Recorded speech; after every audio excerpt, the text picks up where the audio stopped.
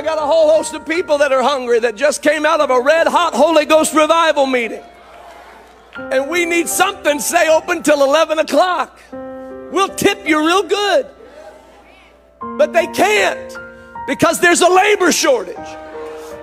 The hungry can't be fed because there's a labor shortage.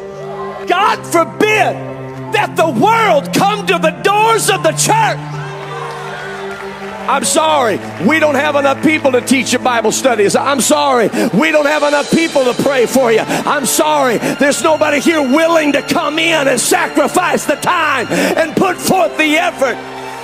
No, the issue is not the fields. The fields are white, all ready to harvest. And the issue is not the Lord of the harvest. He's ready, He's ready, He's willing, He's able. The issue is the laborers.